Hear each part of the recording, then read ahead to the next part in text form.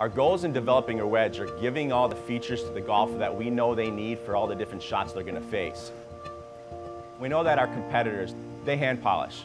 People think, oh, it's got to be better, it's handcrafted, but it's simply not. It's actually a detriment. You have a line of 10 to 15 operators hand polishing these, all trying to make them identical to each other. It's simply not possible. You can go to a store and you can get a 60-10 wedge and a 60-10 wedge, and the consumer's going to expect that those are going to be the same. But in reality, they're probably not. There's just too much variation in that hand polishing process. There can be a flat spot on that sole. The leading edge could be asymmetric.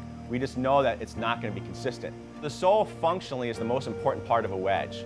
It's going to go through the turf, it's going to dictate the launch, it's going to dictate how the ball comes off the face, the feel of the shot. That's the business end of the wedge that we had to make sure was perfect. So when we design a wedge, we spend so much time refining the sole geometry so that it's perfect for all different shot shapes and conditions. The tour plays a big role when we're developing wedges. We machine prototype after prototype and we bring it out there for testing.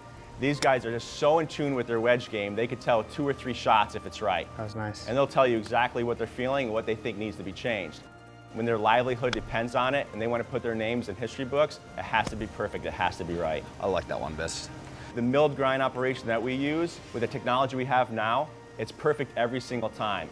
The milled grind process for these wedges is using a really large machine, a CNC machine, that's numerically controlled to replicate our CAD models perfectly. It's going back and forth and it's machining exact to the geometry that we want. For us to mill our grinds and to have that be consistent and correct every single time, the consumer is going to get what they think they're buying and what they need. You want to look down at that wedge and you want to have confidence in it.